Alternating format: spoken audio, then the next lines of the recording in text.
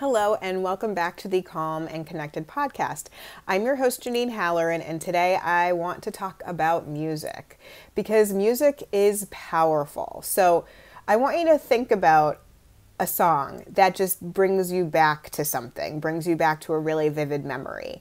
For me, it is the song California Love. It brings me back to high school every single time I hear it. I am at a dance and I'm dancing. I am in my best friend's car and we're driving around being ridiculous. We're having a good time. It's such a powerful memory for me. And it is based on the music that we were listening to at that time. It's like a soundtrack for your life. And so, music has that power for people. It's a power where you can have positive memories associated with music, and unfortunately, you also can have negative memories associated with music. Music has the power to change your mood.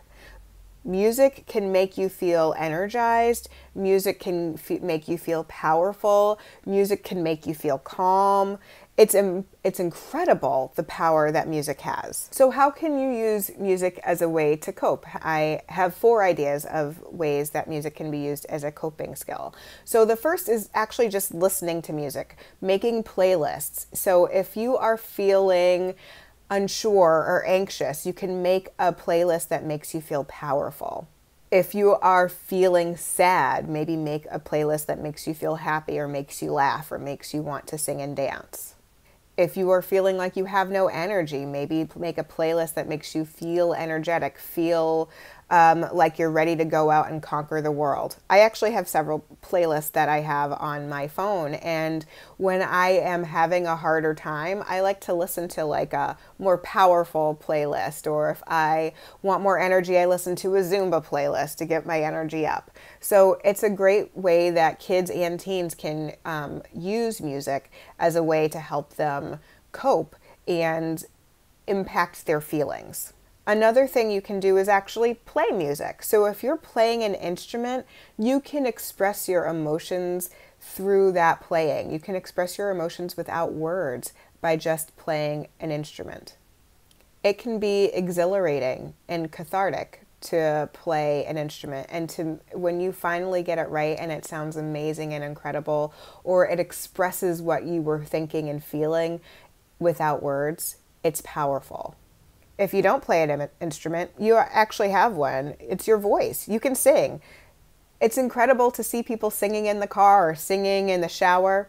You could also write music. I've actually worked with several teens who are phenomenal artists and writers. So, I've worked with a couple of kids who are great at writing poetry and songs and song lyrics. And then I have a couple of kids I've worked with who are great at composing the melodies and the harmonies of music. It's incredible. And they talk about how powerful it feels when they are able to express themselves in that way. It feels amazing to be able to get their emotions out in that way. So if there is a person in your life who is great at that, then they should use that talent and they should try and see if it's something that helps them relax and helps them calm down. And then finally, you can move to music. So music and movement sort of go together. You can express yourself with your body.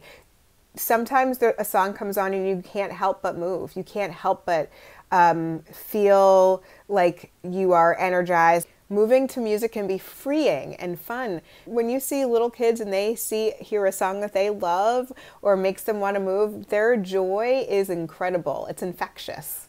And sometimes all you need when you're in a bad mood is to have a dance party. My challenge to you today is for you to take a few minutes and use music as a way of coping. See how much you can change your state of mind just by listening to some music. And one last thing, don't forget about yourself. Make sure you take a few minutes for yourself. Have some fun. Have an awesome day.